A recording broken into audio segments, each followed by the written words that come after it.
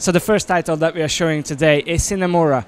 Sine Mora, as you know, is a co-production between Grasshopper Manufacture and Digital Reality, and the split between the two teams where the Grasshopper Manufacture created the concept art, giving us the art direction, and the famous composer sitting next to you on the couch has created the soundtrack and all the audio, sound effects and everything else.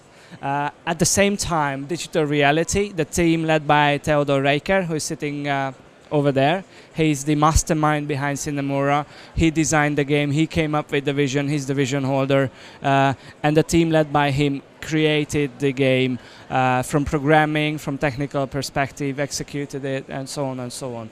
So it's a true co-production. We are really proud that we pulled it off. Because it's not really usual that a Hungarian company can do a co-production with a Japanese one and it becomes a success. We believe that Sine Mora will be one of those examples that's very successful. So what we try to do with Sine Mora, we would like to bring back the shoot 'em up genre to the mainstream. Shoot 'em ups of today are too difficult and too scary for the average player. Sine Mora is not.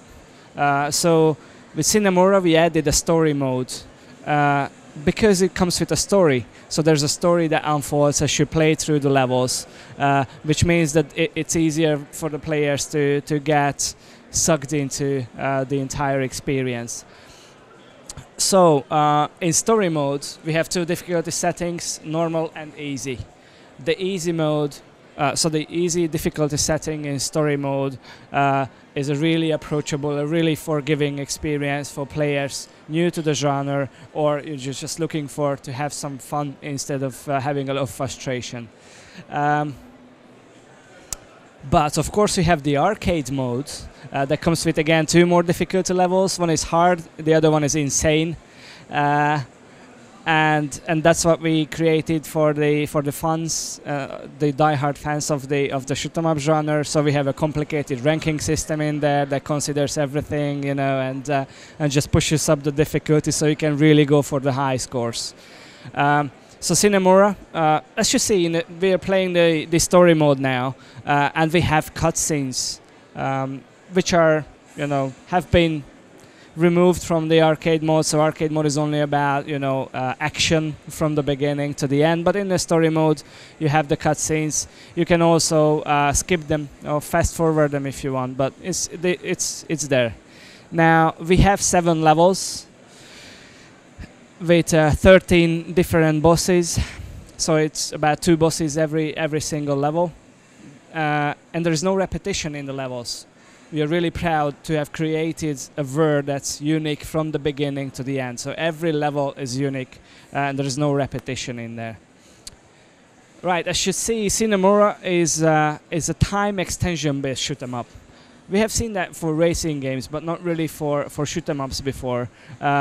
You have the timer on the top of the screen. This shows how much time you have left. And if you kill an enemy, then it will increase. If you are hit by a bullet or you collide with an enemy, then it will decrease. When it reaches 0, you die. So there is no health bar for you, it's just the timer. Of course, he's the designer of the game, and playing the easy mode, that's why he has, you know, so much time left, but it's gonna be a continuous struggle for time as you play the game. That's where the Sine Mora, the title, comes from, which means without delay in Latin.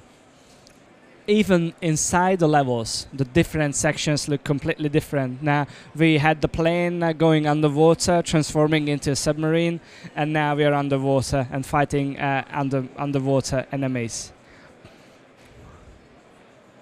Besides the time extension-based gameplay, we also have some other time-related features. So we have time manipulation devices. You can slow down time. You can reverse time, and you can use these to get through the game. You have different planes, you have different secondary weapons. What you have just seen was a secondary weapon.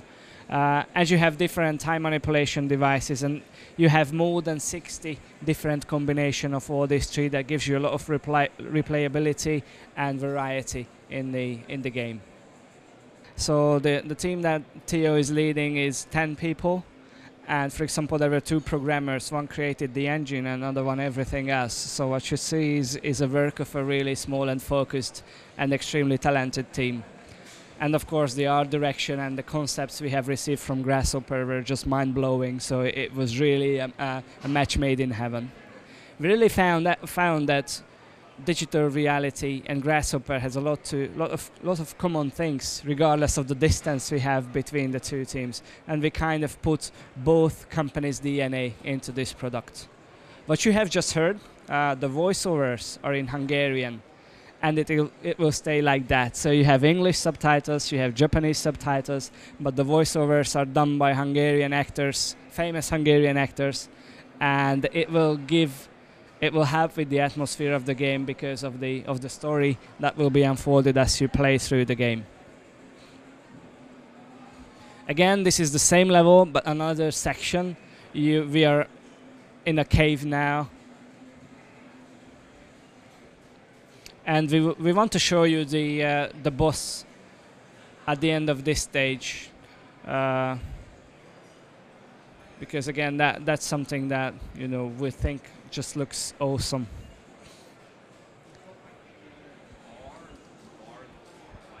The top right bar is the time manipulation device, so that you can rewind time and reverse time, and it just uses it up.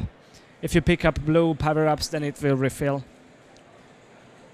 You can upgrade your weapon with those red icons, and that's you can upgrade it to level 10.